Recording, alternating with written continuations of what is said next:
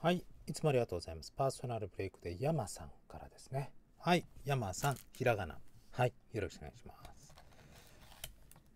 英語のね、ハンドルネーム山さんとかはいますけど、はい。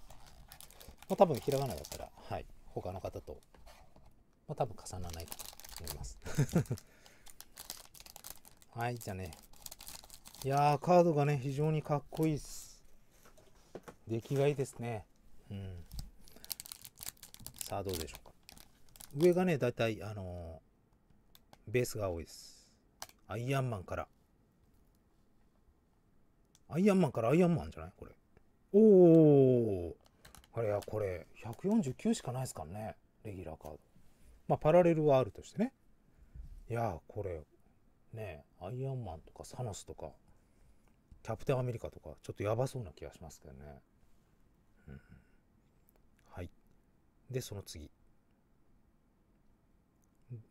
レギュラー ?2 枚だ。あ、ロケット。かわいいですね。はい。レギュラー2枚入ってますね。こちらも149。アイアンマンやばいっすね。レギュラーでもいいっすよ。はい、ちょっと金色っぽいですけど、これレギュラーですね。後ろはなんか崖なんか、23尻だ。あ、ダイヤだ。さっきね、サノス出たばっかなんですけど、誰だろう。おー、ナタリー・ポートマン。おー、おー、ナタリー・ポートマン来ました。12の23。おめでとうございます。いや、やっぱいいっすよね。さっきの方はこれ出て、サインとかは出なかったっすけど、コスチュームは出たかな。この次どうでしょう。横型。アワーペンだ。ロキですね、でもね。はい。これはパズルパッチのパッチーズのやつなので、シリアルはないんですけど。いやー、いいっすね。はい、おめでとうございます。で、パッチの下は、コスチュームだ。お、誰だこれ。おー、スカーレット・ヨハンソン。コスチューム来ました。ちょっと網網ですね。はい。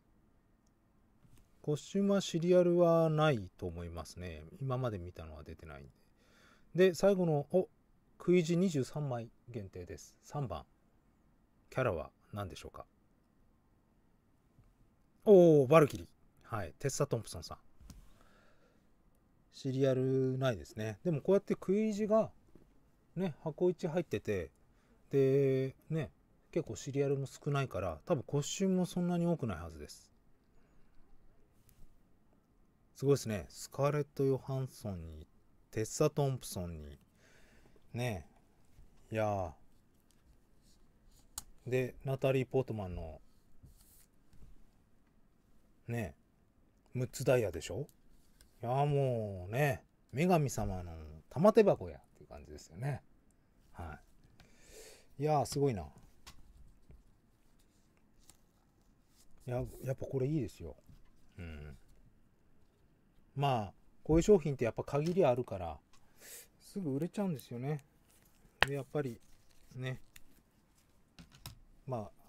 日本でいうと3店舗ぐらいしか仕入れられないものですから、そこがなくなっちゃったら、あと高くね、売られちゃうんですよね。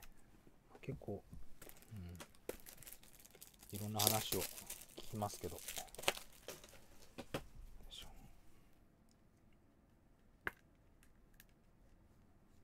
はい、ということで。だから、今後は、マーベル系の商品も PB だけにしようかなというところもありますね。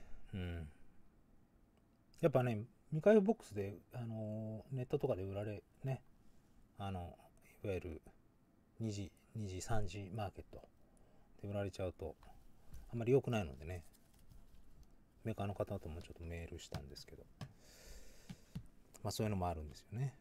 はい、ということで、いや、すごいですね。テッサさんにブラックウィドウ。ね、ナタリー・ポートマン。はい。おめでとうございます。ということで、ポーカー忘れちゃうんで。こちら余興です。55ポイントのマグホが、店長に勝つともらえるかなというところです。はい。じゃあいきます。3回です。右側のタブがお客様です。お客様が先行3回押します。1、2、3。6のワンペアですね。はい。で、店長もやります。1、2、3。店長に勝利すれば。あ、でもエースのワンペア来ちゃいました。はい。というところです。余興です。はい。ということで、ね、こちらで梱包して明日発送となります。はい。いや、いいっすね。連チャンするんだな。なんか関係ないね。はい。ありがとうございました。